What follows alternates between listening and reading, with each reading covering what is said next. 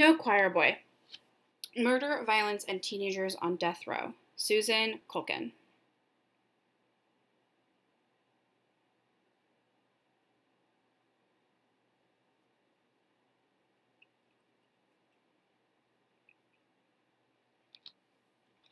Chapter 1. I was a teenager on death row. Decatur, Alabama, August 12, 1993. Kevin Gardner was not home, even though it was way past his 11 o'clock curfew. Kevin was a good kid, and it was unusual for him to stay out late without calling to let his parents know where he was. When he didn't show up the next morning, his father called the police. The same night, a police officer had received a dispatch to meet some individuals at Cedar Lake. They had discovered a body. It was Kevin's. Before long, the focus of the investigation turned to Kevin's friend, Roy Burgess Jr. Like Kevin, he was 16 years old. Roy.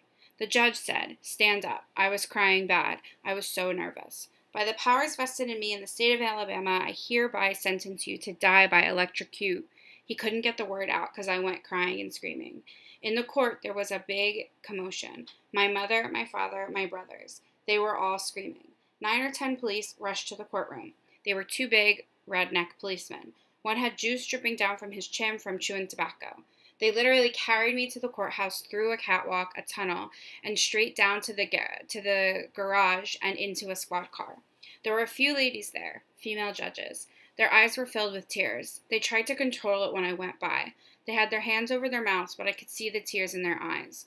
The officer with the chewing tobacco had a huge pistol, like a .357, some long-barrel revolver. He said, "You done killed one, but I'm going home tonight, and I'm going home alive." I was still crying. Then they sent somebody to gather up my property, what little I had. I didn't get to see my family or say goodbye or anything. It's a big mess. A big mess. They put me in belly change and dragged me, still crying, to the squad car. We rode over 5 hours, maybe 7, to the state prison. They had the red and blue lights on, but no siren. They were going 70, 80. But for the time I came to this prison here in 1996, that was one time I was on the highway after the trial. It was December, around 7 or 8 o'clock, so it was dark when we arrived. Before we even got there, I could see the prison for a mile or two. It was all lit up like a dome, like an aura. There was razor wire all around, and towers. My knees were knocking so bad. I don't see myself as a monster, man. I can be productive. I can carry a job. I got a work permit when I was 15. My first job, I worked at Popeyes. I cooked. The second job I had at Long John Silver's. And the third job I got at a steakhouse. I got something to tell. I'm embarrassed to talk into this tape because I know my grammar ain't so good. I'm into talking about this to you because I don't have many people here to talk. I don't have many people to talk to here. The other inmates can be hateful. This place can make people hateful. There are some genuine gangsters here. I try to keep that in mind. I was a coward. I still am. To get back to what happened when I went to death row, they searched me and took my measurements for clothes. They found out what I'm allergic to, if anything. They checked to see what I got that I ain't supposed to have. I just had my clothes. Didn't have nothing else with me. Then I was taken to my cell. The cells were in tiers like you see in the movies. 12 cells upstairs and 12 downstairs. They took me to cell 5-6. That's tier 5, cell number 6. It was tan, light brown with steel walls. It got bars in the front of the cell. It was really small. It looked like a closet. Roaches everywhere. There was a steel cot with a mattress that they issue. I didn't get a pillow at first. There was a toilet and sink. There was a shelf over the bed for the TV if you got one. Your family would have to buy it. The way I understand it, when a guy didn't have a family or other inmates would try to assist him, or the chaplain would. The thing that tripped me out the most was after they had me processed. See, they took me to my cell. At the time, you could have radios. Everybody was playing the blues. Soul music. It creeped me. There were blues all up and down the tiers. You know, I come to like it after a while, but back then it creeped me out so bad. On the street, I listened to Led Zeppelin, Shardy, stuff like that. Everything but bluegrass. This was just the blues. There was a few people there who I'd known from the country jail. They spoke to me when they saw me coming in or heard me come in. Thank God I made it to my cell without crying. I hadn't eaten all day. The guard went to the commissary and brought back a bag of cookies. I'm crying all night, crying and eating cookies all night long. That first night, I thought the state was going to kill me right then and there. I'm thinking that I'd be dead in a month. I didn't understand what the appeals process was about. I thought I only had a few weeks. Oh man, I was scared. I had seen a lot of movies about prison, but I had never been to prison. And now here I am, not only going to prison for the first time, but I'm going to death row too. Man. Roy's been in prison since he was 16 years old. First, he was in a country jail and then on death row in a state penitentiary. In 2001, his death sentence was reversed and he was shifted from death row to a general maximum security prison. It's only been a few years since he's been off the row. This year is his 10th year locked up, an anniversary that weighs on him. The time I was on death row, I was a kid. Man, I wasn't even able to vote for politicians who opposed the death penalty. I wasn't able to join the military. I wasn't old enough to buy liquor. How do you sentence somebody that young to death? Donaldson Prison. As long as you're alive and breathing, you got a chance. Once they kill you and bury you, it's over. I got hope, but I asked myself, how long is it going to take? 10 years? 20? I'm 26. In 20 years, I'm 46. Phew. I can't get that back. Can't get that time back. It's a mess. One big mess. I mean, the whole thing happened so fast that you didn't take time to care about it. At least I didn't. I know I did an awful thing. If they change me from life without to just life, the minimum time is 7. 7 years. That's if the family, the Gardners, don't protest. This Friday will be August 13th, and I will be off the street 10 years. Man, I ain't seen the moon or the stars in 10 years. I ain't felt grass on my feet in 10 years. Women talk about a biological clock, right? I feel like I have a biological clock. I want a family. I want kids. Man, my whole life, man, I'm done. Man. Here's what led up to Roy landing on death row. He was hanging out with a group of guys, Kevin M., Demetrius S., and Richie J., who shared an apartment across the street from Roy's girlfriend's house. They were a few years older than Roy. No one can figure out how these guys paid their rent because only one of them worked part-time delivering pizza. See, that's what I don't like about this whole mess. Roy leans forward. They weren't what I thought they was at the time. They was gang members. I got very little respect for gang members. They were older. The one time I hung out with a tough crowd, it got me in trouble. Roy lived with his family in a middle-class development. His mother worked in a bank. His father worked for an anti-freeze company. Though he came from a stable home, Roy had his problems. He was in and out of school. I want to tell you about that, Roy says. I was just weak, just coasting through life. Man, I don't even know how to describe myself. I went to school. I was in the 10th grade when I got locked up, getting ready to go to 11th. I had teachers I admired, but I didn't pay them no mind at the time, you know what I'm saying? As far as teachers, man, I had 3 teachers I wish I can get in touch with now, just to let them know they made some type of impact on me. That's another thing. I had conflicts sometimes. I can't resist conflicts. Sometimes I bite my tongue about this. I got in trouble a lot, but it was all kid stuff. It wasn't violent. Firecrackers to school, pranks. I was suspended for certain things. What things? Saying stuff in class. Pause. Because sometimes we all need to grow up. I never got suspended for fighting or things like that. There was just a lot of stuff of self-reaction because I tried to fit in. I was a fair student. B's, C's, and occasional A. I liked science. Math intimidated me. The more I do math, the more beauty I see in it. I wish I had applied myself more. According to the trial records, Roy had been picked up for petty thefts, but he had no significant prior criminal activities. I was an ass. Roy sips his Coke. His thoughts are beyond this room, in some other place. A small space where we are talking is quiet, but for the humming of an air conditioner. On the day of Kevin Gardner's murder, all the guys were hanging out at the apartment drinking beer, smoking weed. They got to talking about how they needed some money. One of them said, let's go steal a car or a car stereo or something at the mall. They all hustled over to the mall. While the others went inside, Roy hung around the parking lot talking to someone in a white sporty-looking pickup truck. Roy hitched a ride from one end of the parking lot to the other with the driver of the truck. Later, at the trial, the man told the court that Roy stopped him outside of the mall, asked for a ride, asked about a speaker system, asked if he had any money, and did he want to buy a gun. The prosecutors used this to suggest that Roy was trying to carjack the truck. It had nothing to do with Kevin Gardner. According to Roy, what he was trying to do was sell the man a broken-down pistol. After not coming up with the money at the mall, Roy and his friends went back to their homes. Later in the day, Roy returned to the guy's apartment and asked Richie and Demetrius if they wanted to go to a party at Cedar Lake. Kevin Gardner, a kid in his class, was waiting to drive them in his blue Firebird. Roy introduced everybody and climbed into the front seat. Richie sat in the back behind Kevin. Demetrius sat behind Roy. The stereo was so loud, Richie and Demetrius later said, that they couldn't hear the conversation in the front. The car turned onto an unpaved road in an isolated area. Kevin refused to drive farther. They would have to get out and walk. According to Demetrius, Roy opened the door and then quickly turned and shot Kevin in the head. Oh shit.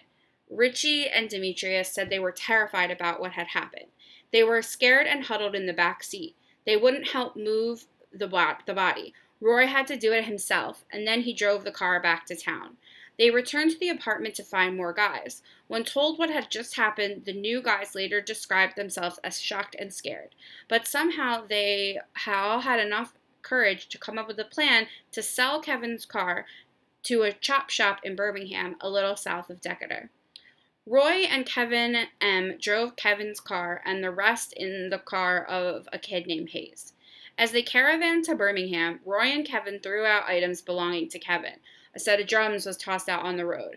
Golf clubs he had borrowed from a friend that were left at a service station. In Birmingham, they couldn't find a chop shop, so they ended up leaving a car in the parking lot of a go-go club and returned to Decatur. Demetrius and Richie kept the car speakers. Roy went home with some CDs in the CD player. He later sold them to a former neighbor who would testify at the trial. Demetrius also testified against Roy at the trial. He told the jury that he could not stop thinking about the murder. He said that he had trouble sleeping. He described the following day when all three roommates paid a visit to Demetrius' grandmother, who lived in the Cedar Lake area. First, they stopped to see if Kevin's body was still there. It was. They called the police and said they found a dead body while they were out picking blackberries. On the witness stand, but for a few minor discrepancies, the other two roommates told similar stories. After the police found Kevin's body, they interviewed the three blackberry pickers. That was not much to go on, no obvious leads.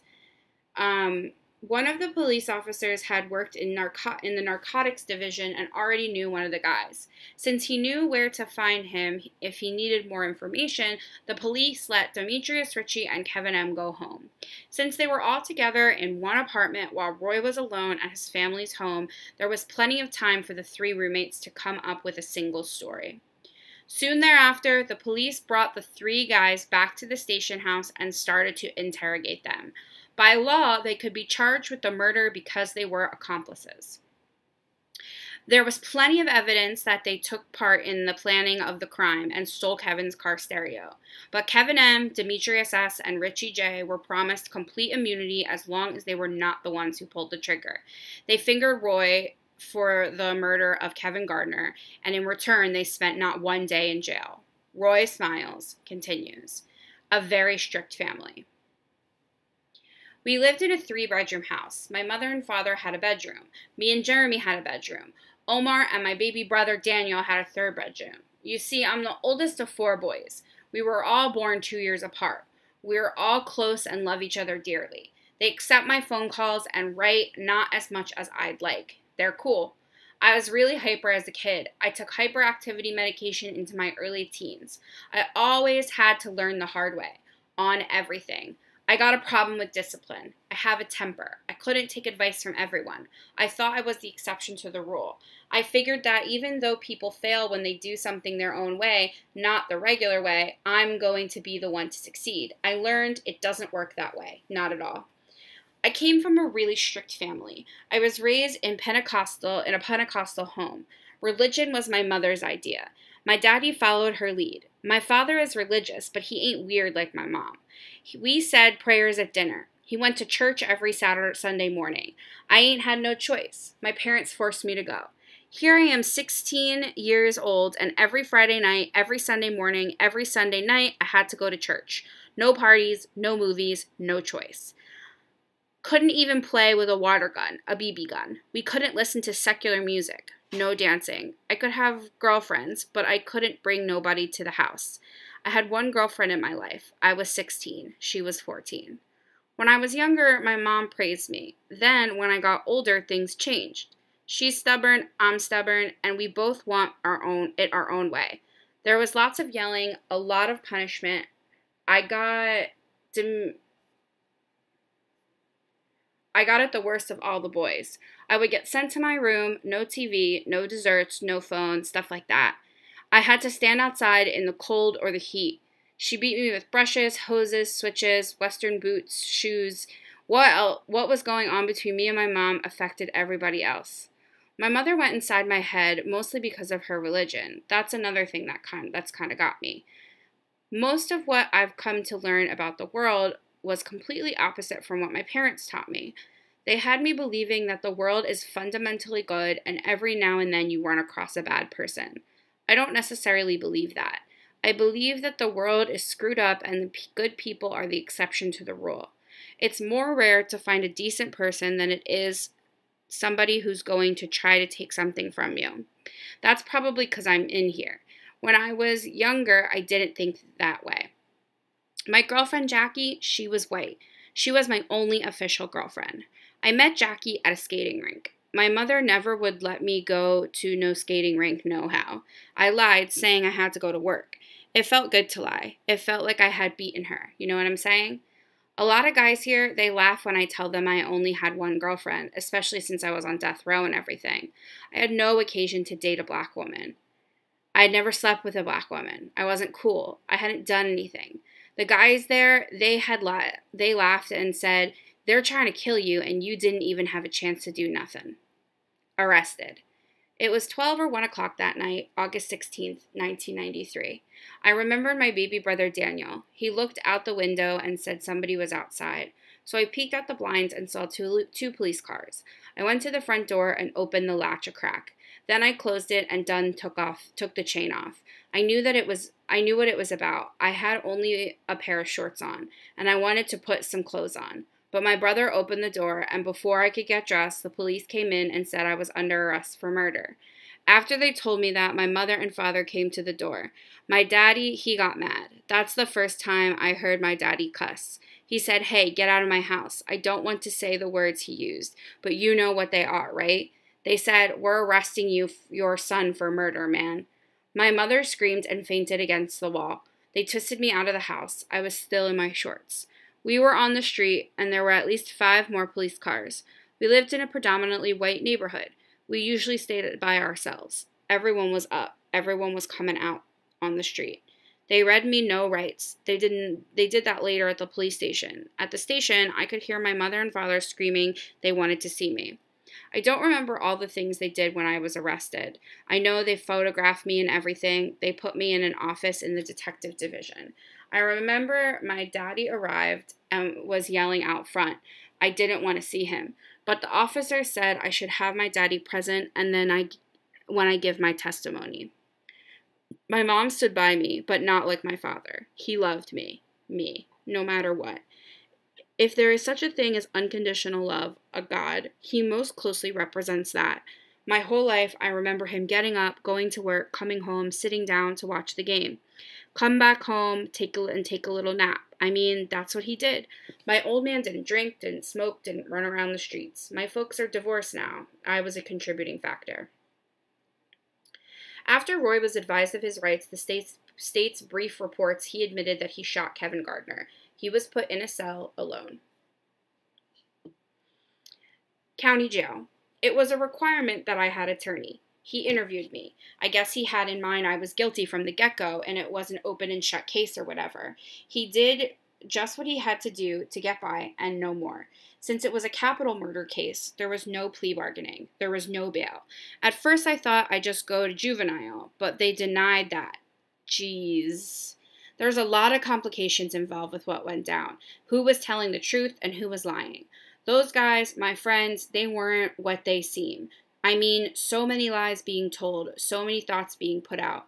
The other guys never spent a day in jail. I was tried as an adult. I learned a lot over the years. I'm still learning. During the time before trial, I stayed by myself in the jail.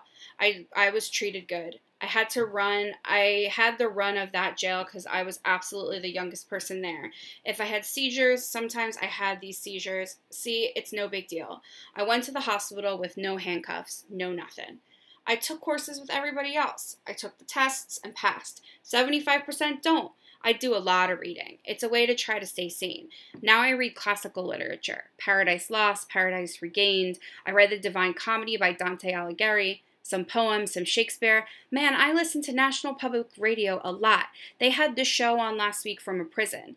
They were staging Act 5 of Hamlet. They made me want to read that play so much. The guys acting in the play were actually convicted murderers. There is a lot of symbolism in that. I seen Mel Gibson's Hamlet. This is what I do now. Let me go back to then. The sheriff, he died a few months ago, did the best thing anyone ever did for me. When I passed my GED, he let me go to the graduation ceremony. Cap and gown, suit and tie. No handcuffs, no shackles. He got my mom to buy 2 long stem roses, one for my teacher and one for my girlfriend. I was in the free world with regular people. He made the guards wear suits and ties like everyone else. That was the coolest thing anyone did for me in my life. That sheriff, he caught hell doing what he did for me. Why you let that murderer out? Oh, he caught hell. Later, I wrote him. I wrote him right before I got off death row. I told him that was the single most important thing anyone's ever done for me. I appreciated him.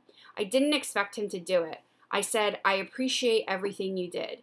Even though I be on death row, I'll do whatever I can to better myself. And if you can't write back, I will understand. While Roy takes another break, here's more about his trial. The trial. The state's brief described the time when Roy took the stand on his behalf. He admitted he was present when Kevin was killed but denied shooting him. He claims that Demetrius shot Kevin from his position in the back seat on the right side of the car. He said he tried to warn Kevin that Demetrius and Richie intended to rob him. But Kevin Gardner, according to Roy, expressed no concern, no fear at all. Roy said he reluctantly took part in the trip to Birmingham and that the others made fun of him because he was crying. He admitted to taking the CD player and some CDs from the victim's car. He also admitted to owning a gun, but the gun didn't work, so he sold it to someone he knew at church the following Sunday, following the murder. Roy in a cap and gown. What about confession back when he arrested? Roy told the court that he lied about shooting Gardner so they would leave me alone. He said he felt that the police had already made up their minds that he pulled the trigger. He said he thought a confession was the best thing he could do to make it easy on himself. Kevin M., one of the 3 roommates living in the apartment, testified that he heard one of the other 2 boys say, "Man, you can't just take the car from him. You've got to tie him up or kill him or something." But they had full immunity and were not tried as accomplices. The defense attorney put a young woman on the stand. She said she heard Demetrius and her sister arguing about something. She heard her sister say to Demetrius, "I know you are the one that shot Kevin." And then she heard Demetrius reply, "Yeah, I am the one that shot him, but you see who's taking the blame and you see who is walking free." The sister testified immediately afterwards. She backed up the previous testimony that Demetrius had in fact admitted he was the one who had shot Gardner, and that Burkus was taking the blame. The defense then put up a 3rd witness, Craig Turner, who testified that Demetrius had twice implied that they got the wrong guy. No matter. Based on the testimony of the 3 roommates who had immunity, the jury found Roy guilty of capital murder. Roy's ready to talk more. Between my trial and the sentencing was 30 days. Besides my graduation, I had never left the municipal prison. At the sentencing, my mother, my father, and a lady who goes to our church all talked for me. My little brother was on the stand and spoke on my behalf. That brother of mine, he stood up in that courtroom and begged for my life. A little kid. I would say he was about 10 then, but the judge knew that he was going to slaughter me anyway. The jury came back 10 against 2 in favor of life without parole. The judge overruled it and sentenced me to death. I couldn't believe it. They had a conviction and a jury recommendation. 10 people out of 12 said I should get life without parole. 2 people said I should be executed. I'm thinking they're going to give me life without, right? Kevin's family was there. I want to talk to them. I just saw them that one time at the trial. Even they said I got a raw deal. I wanted to tell them, phew, hold on a minute, hold on. If I saw them again, I'd get on my knees and beg for forgiveness. Roy leans back in his chair, way back. 20 seconds, 30, 45. I mean 10 to 2. I'm not mad at the judge. It gave me a chance to do a little growing before they threw me to the lions here in this place. Man,